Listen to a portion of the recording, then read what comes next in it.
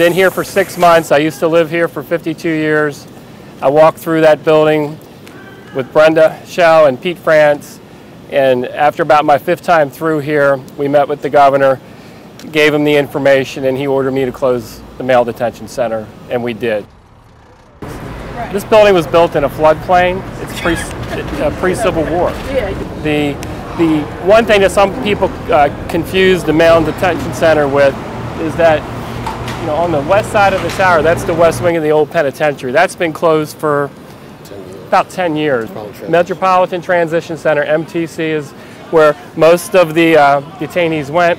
There's a building across the street called JI Industries. No detainees were moved out of Baltimore. We did move a couple blocks of prison population, but no detainees waiting trial in Baltimore.